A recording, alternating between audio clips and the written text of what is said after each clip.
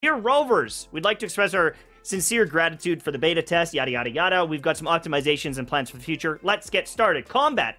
Overall combat experience optimizations. Poor sound effects, which I've also felt in some of the areas. It was like maybe not weighty enough on some hits. Didn't feel like the sound effects were playing properly or loud enough. All these different things. Hard to give you like an example directly because there were just so many abilities and so many characters I tested, but definitely did understand like the green spear guy. I feel like sometimes his hits were just like not the right animation sound, like the right depth or something. But this hit feedback, yes, I agree. Weapon hit feedback, echo skills, resonance skills. Sometimes things felt floaty. It felt like I was doing this big crazy attack, and I was just kind of like, it would be the same as if I was like wielding a baguette. I don't know how to describe it, but it didn't feel like there was like enough, you know, weight and knockback and kind of feedback as well that I'm hitting this target. I am pounding this target. It just fell off. All these games are too grindy. I wish I had a new idle game to play. Oh wait, I do! Immortal Rising is an extreme idle action RPG where you raise immortals beyond their limits to defeat all evil. You can fight with different weapon types that will produce different results, from ranged to daggers to swords that will devastate your enemies. There's even magic, baby! They've got boss fights, PvP, and it's the first global anniversary. So click the link down below and get started today with Immortal Rising. It's free, it's fun, it's furious. We're going to be improving jumping by adjusting the animation speed, camera transitions, and landing feedback to make it feel more natural. I didn't notice anything with the jumping, but like, sure, make the animations feel better? I guess it was kind of vertical. Maybe they're going to make you launch a little bit further or something like that. I'm not sure what they're going to do there, but sure. I guess there are some kind of platforming type areas that the jumping needs to be fixed, but that's a good change. But here's what I really love. Character-specific combat optimizations. Adjusting Ling Yang and Jianshin's moveset for an elevated overall combat experience. We don't know what that means. We have no idea. But Ling Yang, Wuthering Waves. Maybe because it's like the fast attacks, but both of these monk characters are getting fixed. So my question is maybe if it's the range of their melee hits or something like that could be the fix. I tested out both of them and I didn't love either of them, if I'm being honest with you. But maybe that is the fix, is because they're melee, they need to extend the range to give them more quality of life, I suppose. But they didn't say what it is. They just said adjusting their moveset for an elevated combat experience. Adjusted Verina's HP restoration so she can use her photosynthesis energy more efficiently. So my guess is they're going to make it so she can just heal your team more often. Because with her... So if you look at the bottom of the screen there, she's essentially got 1, 2, 3 stacks. You can get a stack for using her E, for doing her normal attack combo. I think for like her all, I don't know. It's so frustrating to just get to a level where I can now heal my team. It felt terrible. She's supposed to be a healer, and 80% of the time, she cannot heal your team, so she's just a bad damage dealer. I think she is the worst unit in the game. Like, if you're talking about QQ, or sorry, not QQ, Chi-Chi, she is worse than Chi-Chi by far, unless they fixed it, unless they change her kit. So I don't know what they're going to do, but this chick was terrible. If I got her at the start, I would be re-rolling, honestly. I would be re-rolling all day. Improvements to Kalkaro's kit. His extra intro skill necessary means will be available by default. I didn't know it wasn't available. Kalkaro is like the Sephiroth-looking guy and was really cool. I was a big fan. So if there was something where this wasn't applying, the fact that it's now applying is just makes him stronger, and seems really cool. But this is really cool. A new combat skill practicing dungeon. We're introducing a combat practice dungeon where you can familiarize yourself with characters' unique combat mechanisms and practice how to combo. Sure. I don't know if it'll have pop-ups and assistance, but that'll be pretty cool. Aside from the points above, we've also started working on on other frequently reported issues, such as a bad camera experience, which, yes. Frequent lock-on loss, yes. Enemies quitting combat, didn't see that much. And counterattack failures. This may be the counterattack from Jiangxing, or no, what's her name? Where is it? Jiangxin. Her attacks, you shield up and then you do a counterattack. There were some times where it felt like it just wasn't going on. It just wasn't happening. So, I definitely understand that. I can understand that not working because it felt like it wasn't for me. But look at this. They're also doing an update to the ecosystem. This is a big part of the game. Like, this is huge. This is essentially the artifact system, the relic system. We've received a lot of feedback on the ecosystem. This was actually one of the biggest things that 1010 and I think Fob Master said will be a problem in the game. So let's see what they say.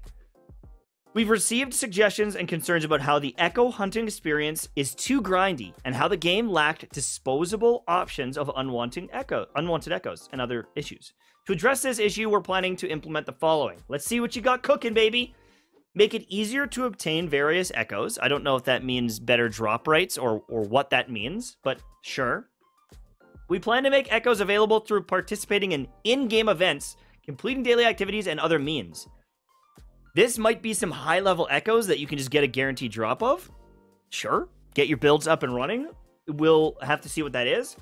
Provide a better way to dispose of unused or redundant echoes. Recycling unenhanced echoes, converting them into a new random echo of a type you have unlocked. Could be cool. You take all your trash ones, you put it in, and you try to get the god roll.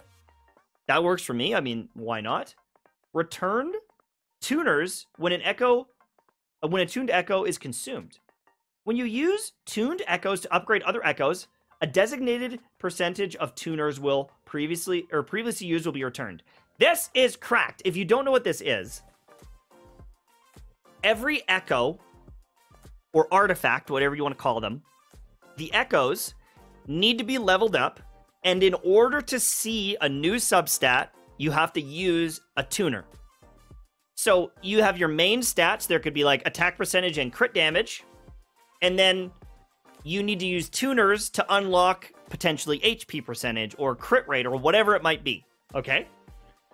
And so you need a lot of these tuners to level up your echoes and just see if they're a good one. But before, like, this is a finite resource. There's not a lot of tuners in the game. You can't just get like hundreds and hundreds and hundreds of these instantly. It's a process to get them, and it's kind of a finite thing that's going to limit your potential. So the fact that they are now giving some back after testing and rolling a few of your echoes, or potentially finding an upgrade and you get them back, this is massive. Like, they probably doubled or tripled the potential tuners available to now check echoes. This is, like, actually a game-changing upgrade. This made the game so much more accessible, allows your build to come online so much easier. I think that this might even be the title of the video. They just made Wuthering Waves 5 times better. Because without this change, I think that the ecosystem is really frustrating, and it is something that would penalize players, and they're going to feel like trash when they can't get an echo that works. So I'm very curious to hear what some of the other creators think on this, because for me, this is a game changer. Make it easier to get your desired substats. We will raise the minimum number you can get with the substat rolling. Oh my god! Another cracked one! Bro, they just made the game so much better. This is insanity. If you don't know, there was a massive variation in the stats you could get. So instead of like 2.5 crit rate up to 2.9%, it would be like 2% crit rate or 18% crit rate. Like, it was these massive swings. So you'd be able to get all the substats on your gear, but they roll like trash, and it's a 50%, 60% worse item than others because of the low rolls. It was so egregious that you wouldn't believe me. Like, we're talking 20% stat swings because of a low roll. So this is huge. And it should have been from the start. They just had layer upon layer upon layer of RNG. This is a game changer. So now, between these two changes, the ecosystem has gotten twice, 3 times better. Like, this is nuts. Optimize the auto equip echoes. I mean, that's fine. It doesn't matter too much about that stuff. Oh, that's just like a quick point. Auto equip echo mechanism. That's fine, whatever. Additionally, we'll improve the Inferno Rider's echo skill to add a new transformation mode. When equipped, you can transform into the Inferno Rider. It's a mount! Yo! That's correct! That's so cool! That is amazing! New content for Depth of Elusive Realm. Wait, what? We're going to add a tutorial stage for Depth Illusion to help beginners understand the mechanics and enjoy it. There's going to be more playable characters added. Awesome. Additionally, you'll be able to use trial characters in this mode. Meanwhile, new high difficulty events and special boss mechanisms will be added for you to challenge. Let's go! They're adding even more to the Depth of Illusion. This is the roguelike thing. They're adding more stuff and some high difficulty stuff. Awesome. We're also working on other gameplay issues mentioned in your feedback. Here's an example. Drops from supply chests or enemies in the wild will automatically be picked up. Yo, this is, oh my god, yes, dude. I hate running around and picking these up. This is so good. This is so much better. Thank you so much for this. They've got 3 or 4 banger changes here. Like, quality of life out the yin-yang, bro. Co-op mode will be available sooner at a lower union level. Sure, that's cool. A batch salvaging option for unwanted items in your backpack. Sure, that's just something that should be standard. We hope these can further improve your gameplay. Nice. Story and cutscene animations. Optimize the camera position and character animations in some parts of the story. Improved lip animation and eye blink animation. Sure, I didn't really notice this, but like, that's always going to be good for your immersion. Adjusted and rearranged the story quest progression for a smoother flow. And change the unlock prerequisites for some story quests. I wonder what quests they would move around. Very interesting here. I'm very curious what they changed. My guess is instead of doing that guy's, like, you know, where you go, like, turn into the fish and you race. What's that guy's name? He's, like, on the first banner.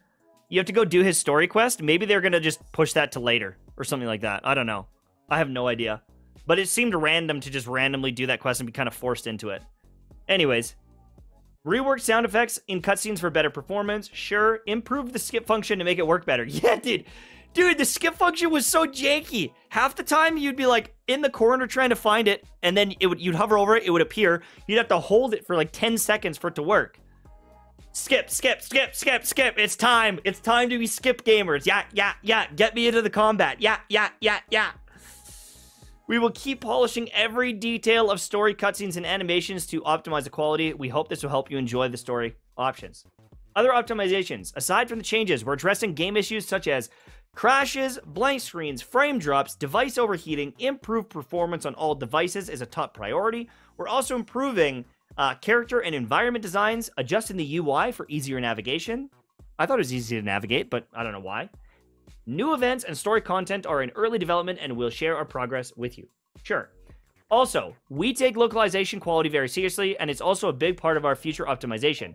We will continuously improve the localization, good, because there was massive issues. We're also working on the EN, JP, KR, voiceovers, and stories and character voice lines. Thanks for your patience. These are our future adjustments and optimizations based on the feedback of CBT2. Can I just say how much of a breath of fresh air this is? With Genshin, it's like, here's the developer notes. You guys asked about, what do we want to pretend that they asked about? Oh, you guys said that Raiden Shogun's cape was like a little bit ugly, so we made it more purple. Thanks, guys. What was the other one? Oh, yeah. And her animations were just a little bit too bright. And I know that a lot of you guys hate that. So we fixed it. They're literally going through our feedback. And most of the biggest pain points that I had, they're addressing it. They're fixing it now. This is insanity. This has given me so much faith in them that it's shocking. I was already pretty hyped. Now I'm like, bro, let them cook. Let them cook. This is so cracked. Anyways, not much more to say. Thanks for watching. Wuthering Waves team, Kuro, keep cooking. Good job.